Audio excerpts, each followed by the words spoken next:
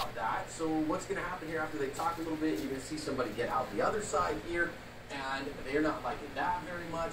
Then this is the one that they are going to grab because she's the one who they think has their money and actually force her to the ground. Now you see another woman get out. She's going to go inside and get somebody. Another bystander. It's a stare down. That Suburban right there.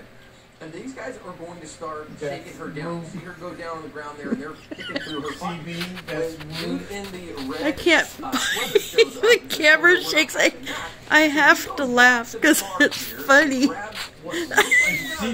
reality, an air rifle. So go read the news story. In the description, you have an air rifle. And he comes up to these guys and says, "Yo, get off of her." Well, they pull real guns, is what happens here because, you know, they're drug dealers. They carry guns. This is the way this goes. And as they continue to jaw at each other, then this guy's going to actually... Don't give up, CB. They start popping off at him, and they hit him with the first one in the leg. And so he is going to hobble around the Suburban while these guys run off. And he's going to actually aim the air rifle at them as they go, too, which is just inanely stupid, in my opinion. Speeding it up for the sake of time. Apparently, this guy did make it through that, and the cops don't know who the bad guys are because they won't share who they are. And so the stupid fight comes to an end. Well, it's just...